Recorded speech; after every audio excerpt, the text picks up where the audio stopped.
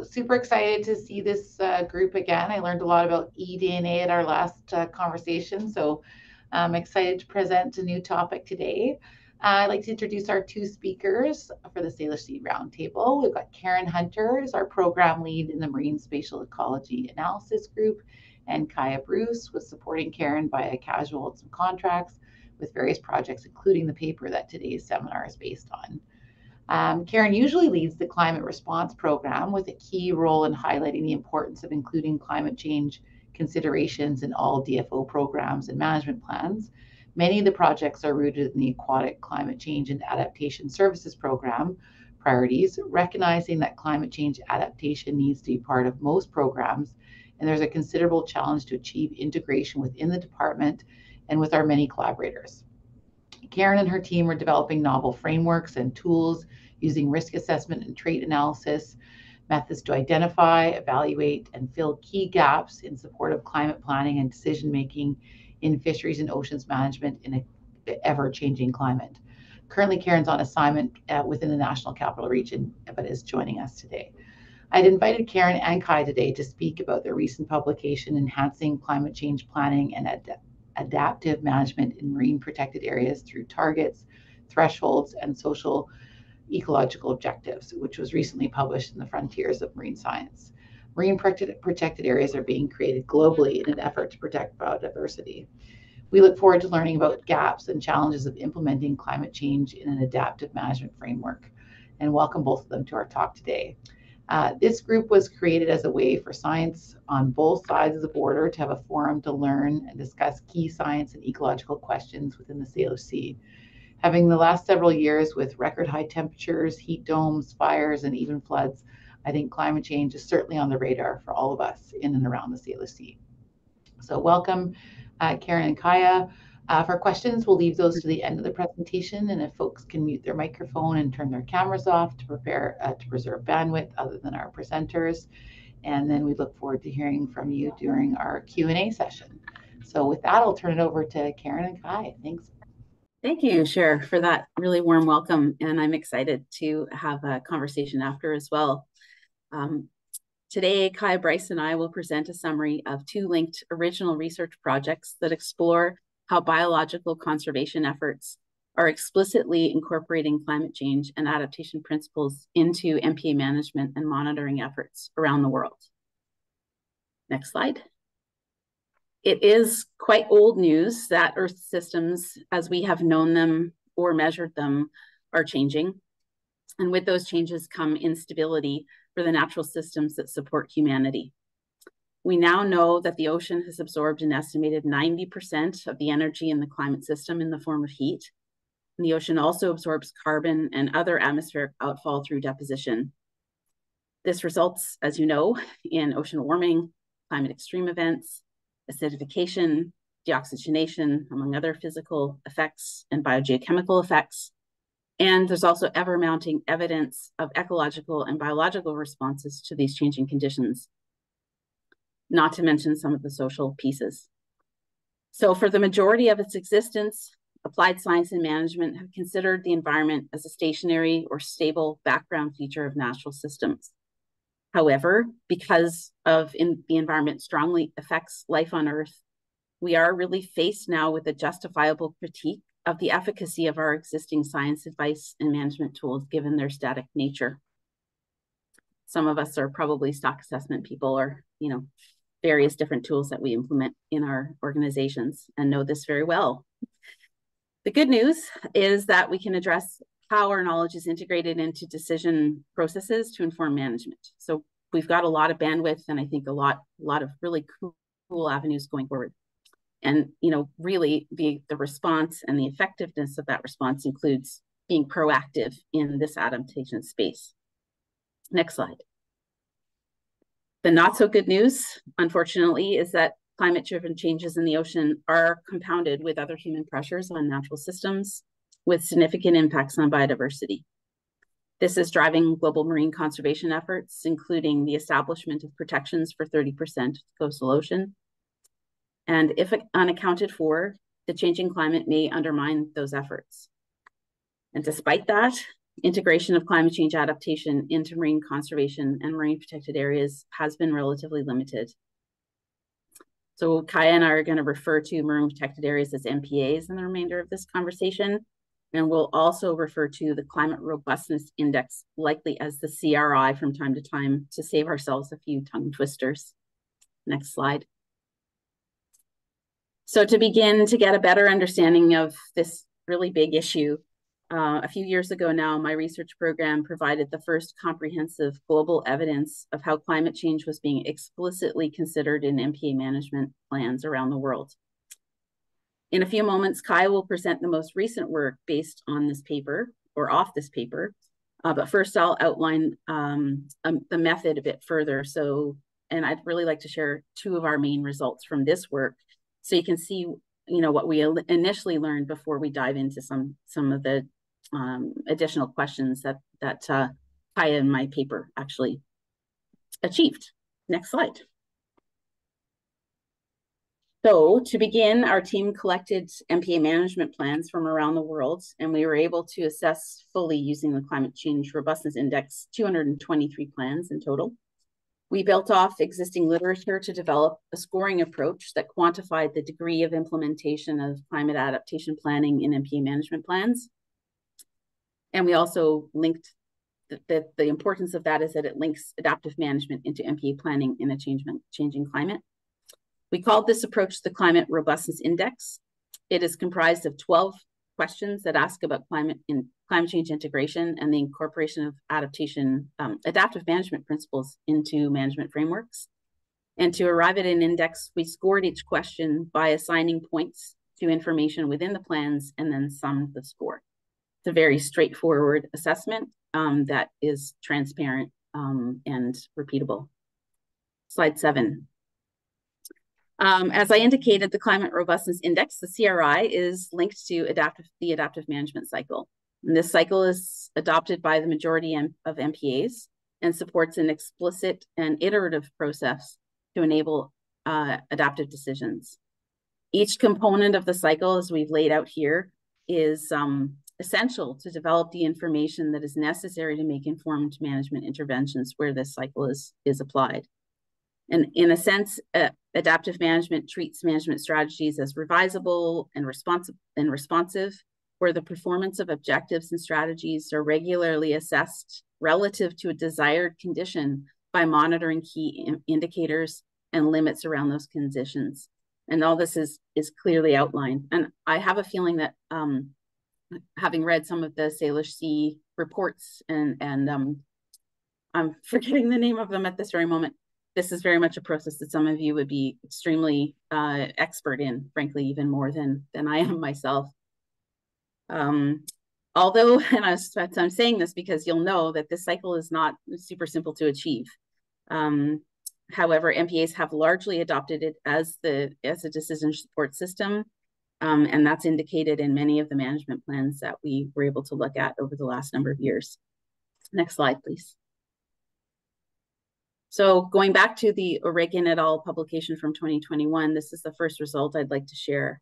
And this figure of the world map shows the overall results of the Climate Robustness Index. So you get a general sense of where the plans came from and the number of plans based on the size of the circle and the color of the circle.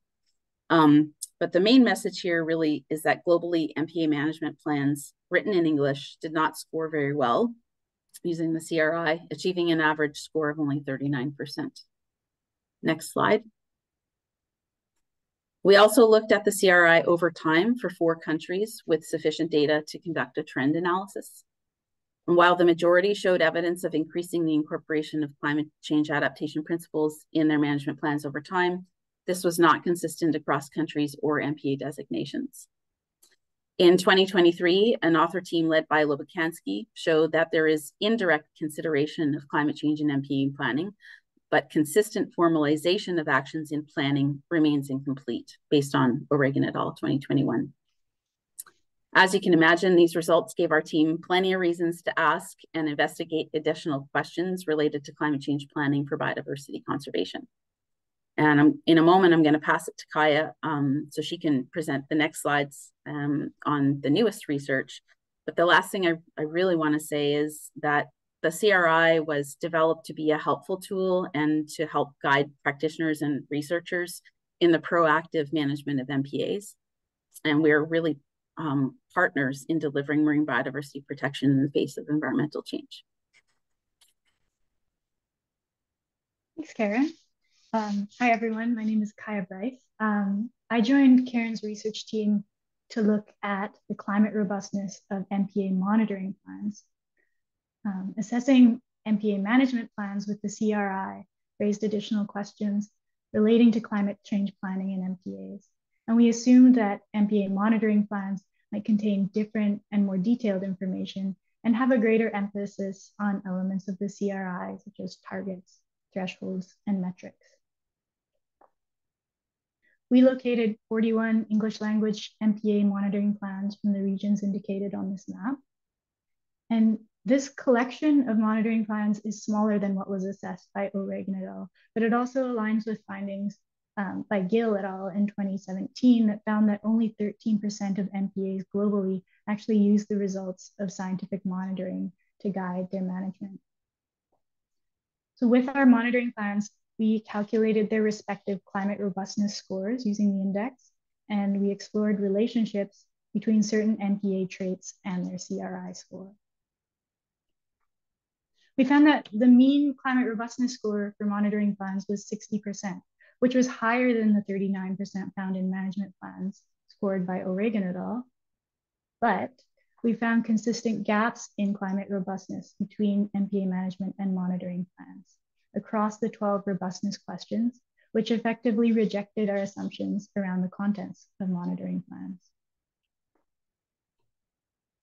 So this figure lays out the CRI scores for management plans on the left and monitoring plans on the right. And on the y-axis, I've listed the components of the index and their scores listed on the x-axis. So as you can see, we found consistent patterns in both the highest scoring elements and the lowest scoring elements of the index. The three highest scoring elements were indicators, a discussion of the baseline conditions, and a commitment to monitoring. And it was good news to learn that in both types of plan, there was a strong commitment to monitoring for climate change, and that in all of the plans that we scored, indicators were being included or planned to be included. The lowest scoring components were the thresholds, targets, a discussion of sociological climate impacts, and climate change objectives. The low scores in these areas reveal some interesting opportunities moving forward. We also explored relationships between climate robustness scores and 5 MPA traits: the conservation focus, the level of protection, the IUCN category, their area, and their governance level. So we used an inventory of traits for American MPAs and plotted the cumulative climate robustness scores of MPA management and monitoring plans, along with governance arrangement for those MPAs. And we found that MPAs designated and managed as a partnerships clustered around a higher mean CRI score than those managed at a single level of governance. So this suggested to us that while all governance levels were achieving some level of climate adaptive management, there might be an advantage to partnerships. The advantage of partnerships was also supported by the fact that in most of the plans that we examined,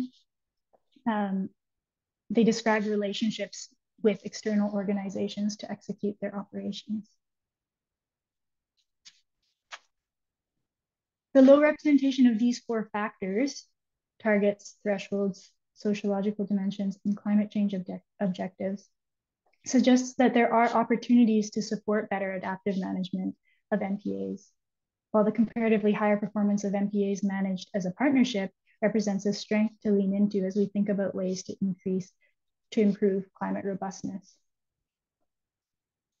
In the next slides, I'll be talking about the potential for strengthening climate adaptive MPA planning by setting targets and thresholds to establish decision criteria and performance measures, and integrating social dimensions and climate change objectives by creating social ecological objectives.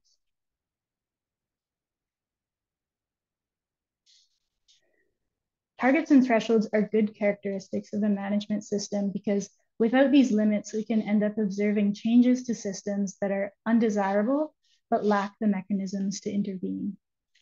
So for this reason, targets and thresholds are essential to fulfilling the adaptive management cycle.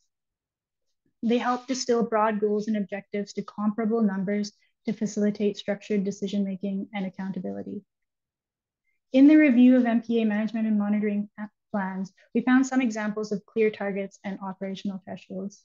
And in addition to ecological lens, we saw some development around social ecological targets and thresholds in some MPAs.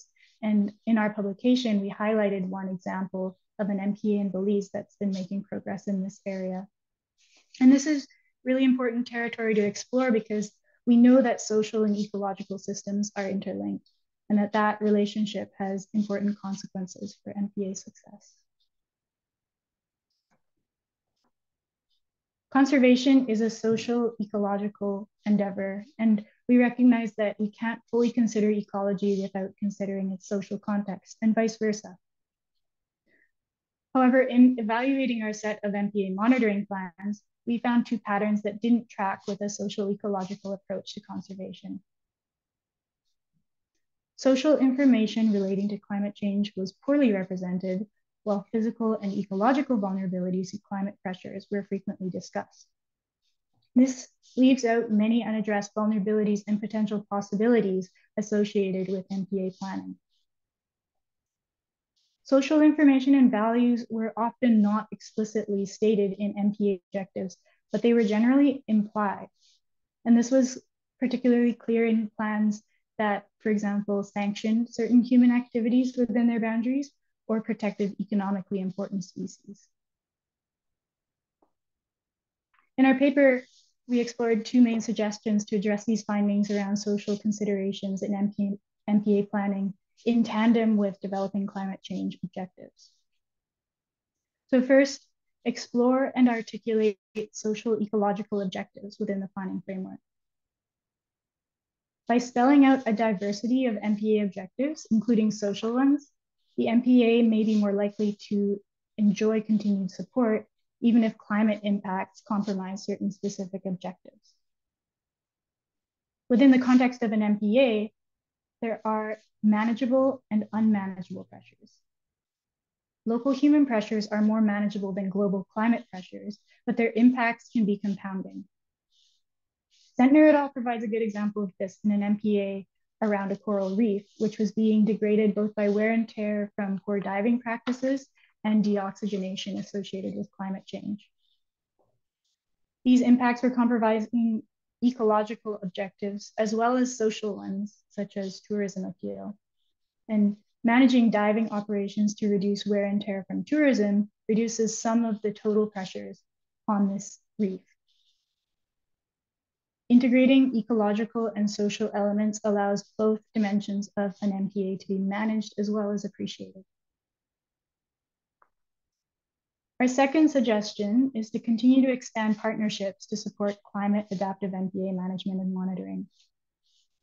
The value in integrating local stakeholders and rights holders in designating and managing effective MPAs is widely accepted, both for functional and moral reasons. And 71% of the monitoring plans that we looked at referenced involvement of external groups in monitoring efforts. So we have potentially already made a lot of good ground on this opportunity. There's also strong academic support for marine management strategies that combine the responsiveness and local accountability of community-based management with the analytical power and of high-level data management and regional coordination. Finally, there are myriad benefits of inviting, fostering, or restoring a stewardship ethic among communities within or adjacent to protected areas, who are the ones that will most immediately feel the effects of conservation initiatives, both the positive and negative. Adapting to change requires engaging with risks, impacts, and consequences. And we have a choice as to how we engage, whether it's passive, reactive, or proactive. We see the need for a proactive, transparent, locally engaged, and scientific approach to marine conservation management. And the gaps highlighted by the Climate Robustness Index represent opportunities to proactively integrate climate adaptive management principles. We suggest establishing decision criteria in the form of targets and thresholds, and creatively engaging with the social dimensions of MPAs to strengthen the resilience of this conservation tool.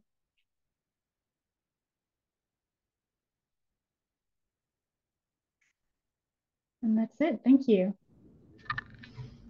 Thank you so much, Kaia, Karen, fantastic. And thank you for leaving lots of time for Q&A, which is great.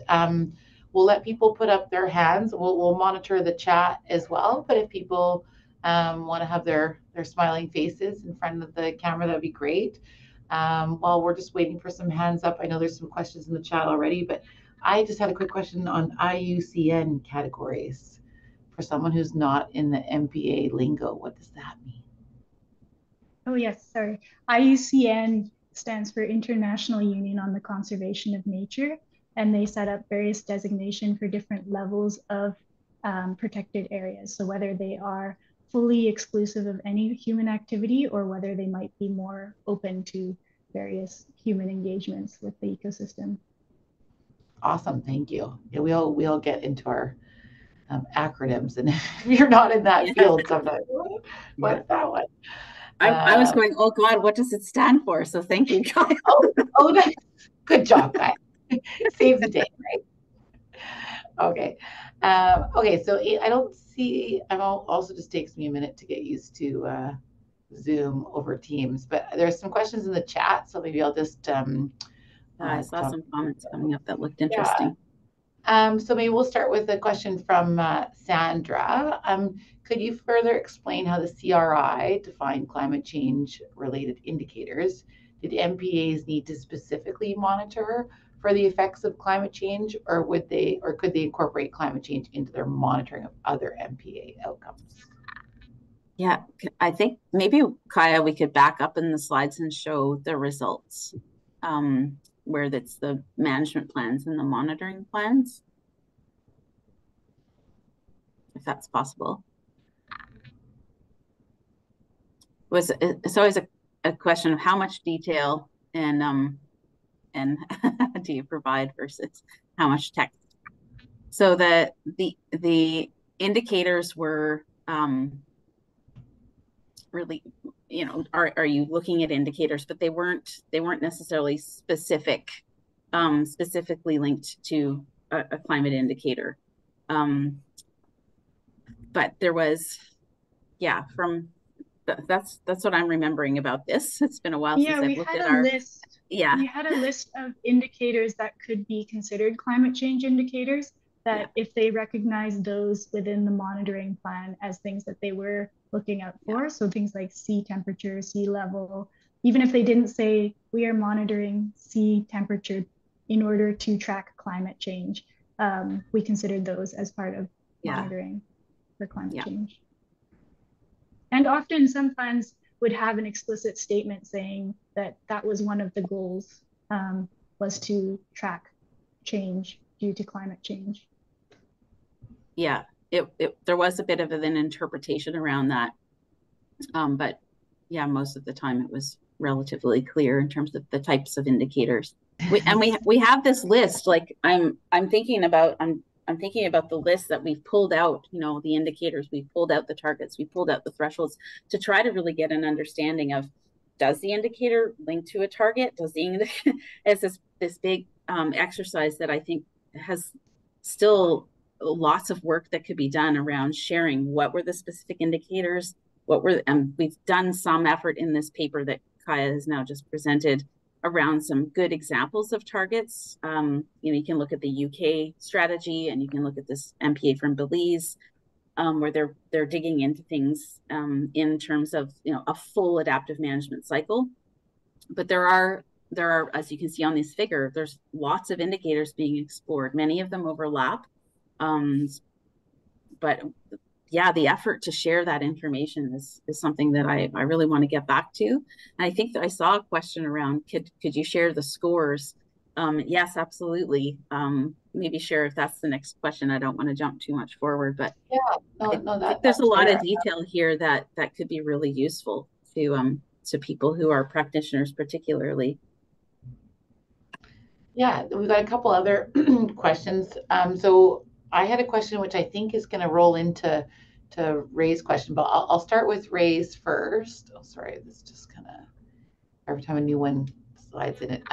So what category do you see education, like the public and students, falling into here? And I'm going to give you a two-parter question of challenging you the missing social component, which seems to be, one of the ones that you've identified here. Is that because the people running these processes are not the public, et cetera? It's mostly science practitioners. Are we missing that socio component because of that? So yeah, sort of a two-parter there. Where do you see the public and educators fitting in, and why do you think there is such a gap on the socio side of things? Well, I think, Kyle, if I'll take a stab, but I think, you would also be able to help answer that. I mean, the discussion of the sociological climate impacts is certainly where in these documents they can sometimes link to these external groups if there's established relationships and there's programs that are happening. Of course, there's no template for these documents, so they do vary in what they look like quite a bit. And there's no requirement to check we talked, right? So that's where I would think that's where that information would often show up, and that's why we were gleaning these for specific information about the pieces that would link to the social system. I didn't think to ask the question specifically about education. I'd have to think about that a little bit more in terms of whether or not it wasn't really a focus.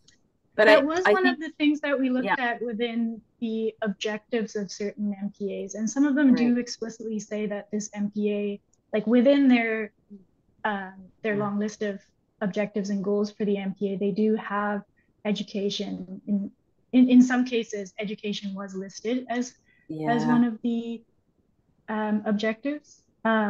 Whether or not that was specifically tied to education around climate change was varied, but if it was, then we would have linked that with the sociological climate impacts discussion.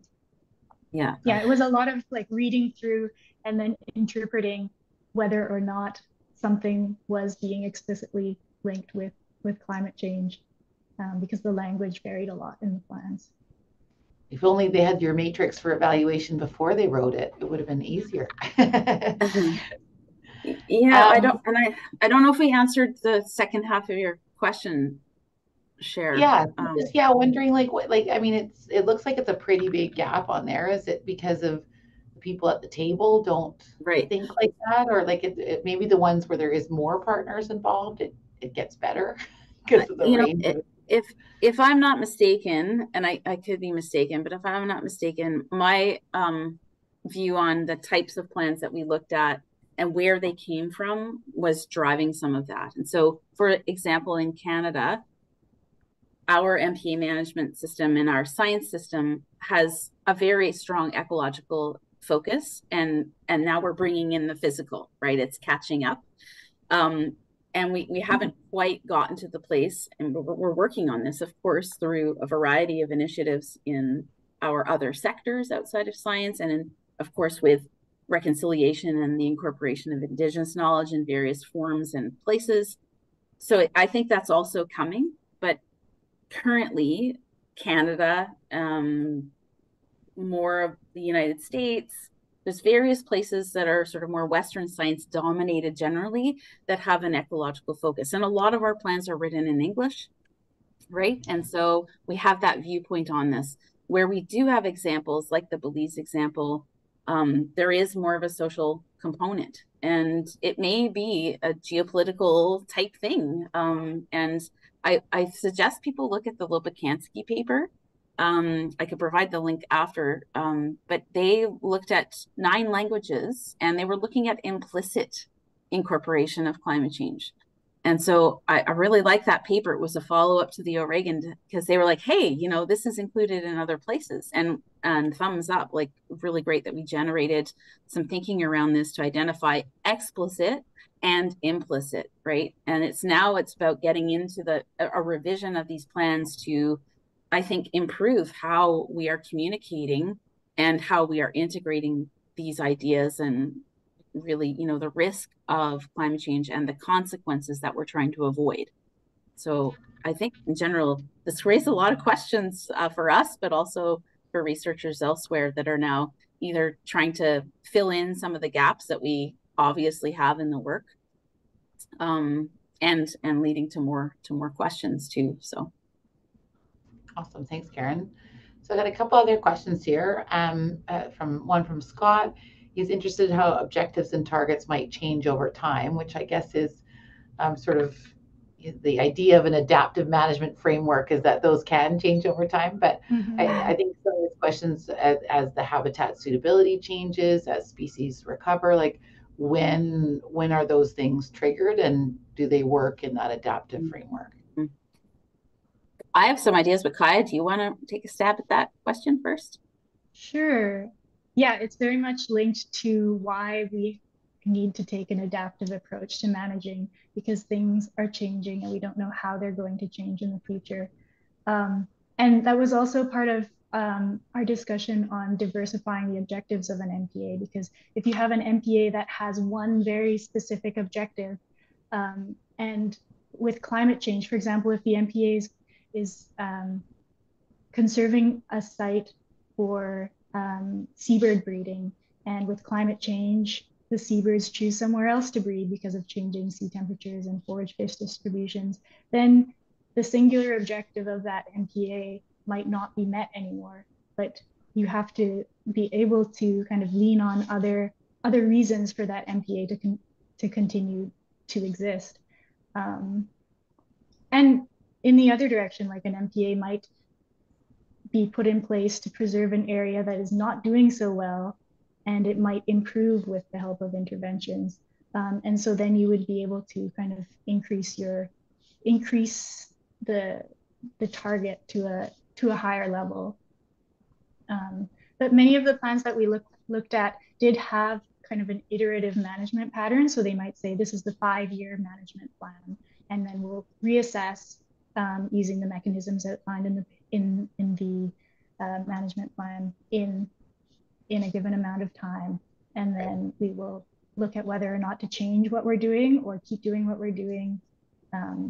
So it's kind of a learning by doing and continually updating framework. Yeah, I think that sort of fits into one of Dave Peeler's comments. As MPAs mature, they likely get better at being more specific in their objectives, measures, and actions they can take, and how to respond to those. So that I'm not sure if that adaptive management loop sort of tightens up as those MPAs sort of mature. Ron, I was just going to add, Cher, because I think there's something a little bit, talking about objectives and either successfully meeting those objectives and or failing around those objectives because of unmanageable climate pressures is really on the minds of a lot of people. I had an opportunity to work with NOAA colleagues at Impact 5, where we delivered a session on climate change and thinking about adaptation, and a lot of the like topics that we're talking about in this paper and some of their work through the Marine Sanctuaries Program, so Lauren Wenzel and Zach Canzino. And the paper that we submitted as part of that conference was really focusing in on some of the broader frameworks that are out there to help resource managers, not just MPA managers, really think about, well, what are the decision support systems or frameworks when I do need to make a different choice, when my objectives just aren't necessarily going to be achievable. Do we toss the whole baby out with, right? Sorry, that's a horrible analogy. And I don't think that there's any reason to just, wash our hands and do something else.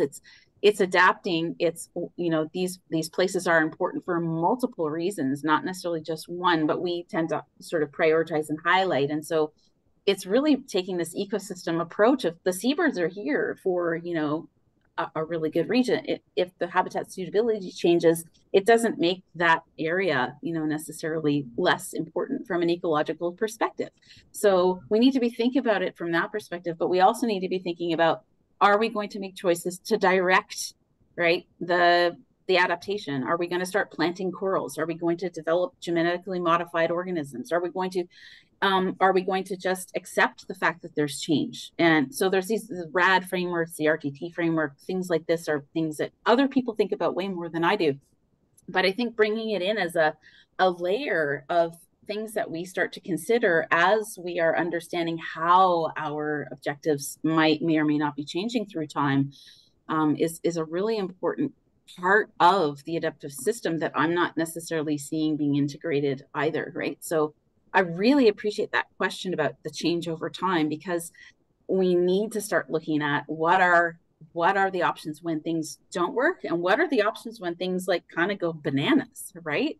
What are we going to do when we are faced with changes to the structure that we've currently laid out explicitly in these documents? So that's really interesting area of work, and other people are really focused on that outside of fisheries and oceans, I think, and possibly within that I'm not aware of. So which I think that actually is a great segue into Ronald Tom's question about examples of active versus passive adaptive management, and when those strategies differ depending on the conditions in or around the MPA. I think maybe that's a challenging question, not an easy answer, but no, and I can't say I would have the answer. I think it's pretty, I mean, it's probably locally relevant, right, in terms of what's going on, but just even to have a framework that is laid out so that there's some consistency in approach.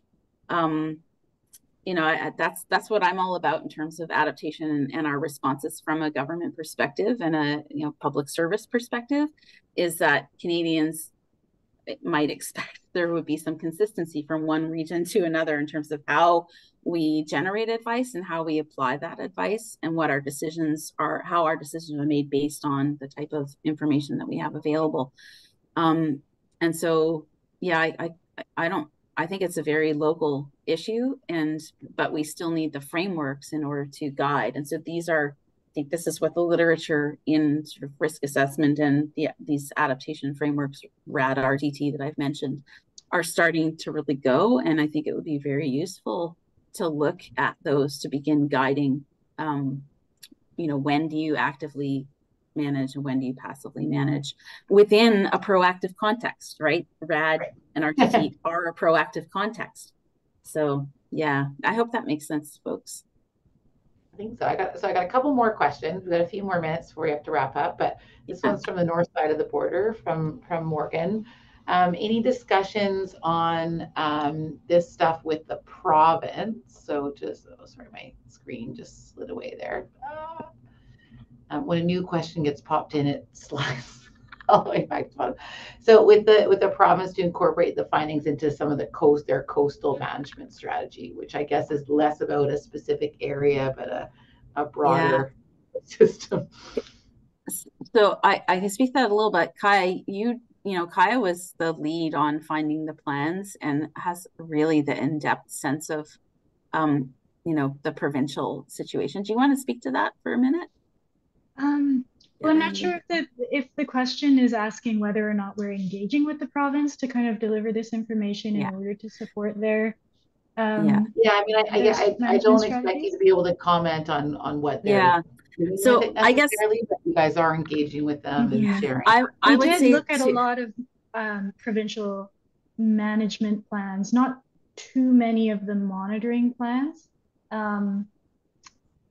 It didn't appear that they were taking a strong adaptive management approach.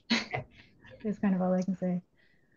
Yeah, and I was recollecting that it was hard to find provincial plans and the documentation. Yeah, the monitoring plans particularly, and that makes sense. They may not have, right, like there's reasons sometimes why these things don't exist.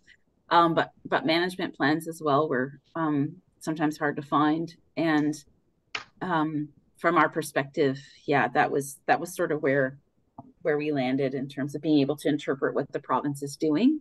From a British Columbia perspective, I think Nova Scotia, we didn't necessarily focus too much out there, but the Oregon paper, anyway, I don't want to get too bogged down in the details. Sorry, it's just so detailed oriented on this stuff. But yeah, I would love for Fisheries and Oceans to engage on the province and for us to be working together so that the coastal strategy is matching the federal strategy, or at least, linking and integrating. I think that would be fabulous. And there's probably a lot of opportunities to do that. And I think the suggestion is to get in touch with the Oceans program and to begin conversations at that level, because they are the people who are responsible. I'd be happy to put people in touch if that's a role that I could play to facilitate any of that going forward. I do want to note that just because we couldn't find a monitoring plan doesn't mean that monitoring isn't happening. And there's a lot of evidence that there is really good work happening. It's just that there isn't a document tying it all together so that people know what's happening and can kind of. And that's an important. The government doesn't have one place where they have. And I think over time, that's part of the adaptive cycle in terms of the transparency piece, right? In that, unless we are transparent around what we're doing, it's hard to be able to summarize this sort of stuff, but also passing it from across sectors and across the partners we need to work with. And if we don't write the stuff down and formalize it to some degree, it makes that job even harder, because then you're relying on human brains to remember and pass off the information when somebody changes their job. And all of our institutional constructs, which is work I'm doing actually with some colleagues in the fisheries management system to analyze our resilience from a climate change perspective for fisheries, it's really exploring how humans actually set up their systems and how it either facilitates or does not facilitate the transfer of knowledge, the transfer of information, the data organization. All of those pieces start to matter from an institutional, from a governance perspective. So it really all fits together, but it's so much to take on. And so it's picking out the pieces, that are, most bang for buck. Bite-sized chunks, right? Yeah, bite-sized chunks and making progress over time. But addressing climate change, having 3 or 4 people addressing climate change is no small task. So I think I'm going to pass it over to Marielle for any final comments. And there was a couple interesting comments about the Cherry Point adaptive management, some interesting work going on there. So encourage people to have a look at that and see some of their adaptation stuff of what they're looking on. So Marielle, anything from you to close us out? I believe we only have till 1:15 is our plan. Yeah, I think we probably have time for one more question. I love to see the chat and the case studies and connections that are happening around emerging efforts and also around updates to examples like Cherry Point.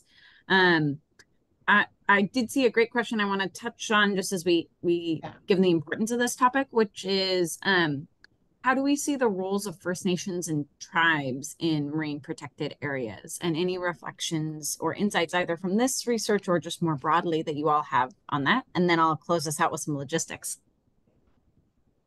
Yeah, I mean, I think Kaia did a wonderful job sort of trying to highlight, where in the social ecological objectives we can make some progress, and understanding from my perspective that there are ways of monitoring, that where we go out from a Western science perspective and we monitor and measure and incredibly important sets of data, there are other ways of knowing and making progress around how we incorporate centuries, thousands of years of oral history and Indigenous knowledge into, what we know about these places and how we know about them, I think is really important from a Canadian perspective. And it also works with and aligns with what we're finding that is lacking in these monitoring plans. And so it's a win-win, I think, to move forward on that sort of piece together. How we do that is sort of outside of my particular purview, but I know that there are people who are really working hard to make progress in that area, and that it's a challenging area. And anytime I'm able to support as a public servant in my role, you know, to make that happen, that's where I step in. And I think that's the culture that we've been growing as well. And so, yeah, I see a brighter future than maybe what I once did. So I think that's what I'd like to say and sort of summarize around that point. Mm-hmm. Okay, thank you so much, both Karen and Kaia, for joining us today. Muriel's just typed in the chat, there's a happy hour in Tacoma today. So hopefully anyone on the south side of the border is able to join.